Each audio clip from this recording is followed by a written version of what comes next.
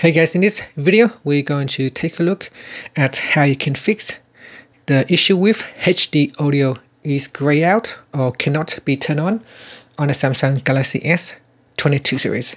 First, tap on the home button to go back to the home screen, and from the home screen swipe down at the top and tap on the settings icon.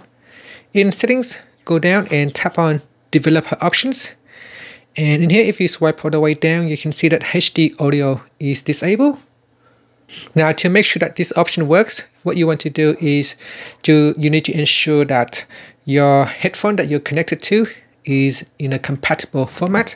So here you can see at the moment I do not have a headphone connected. So if I open up my Bluetooth earbuds right here, Samsung earbuds, and if I connect it via Bluetooth, you can see now this becomes activated and I can turn it on or off.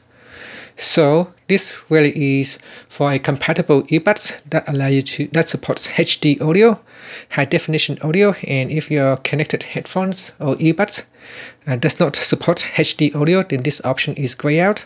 So make sure that you are connected to one, and from there this one will allow you to switch it on or off.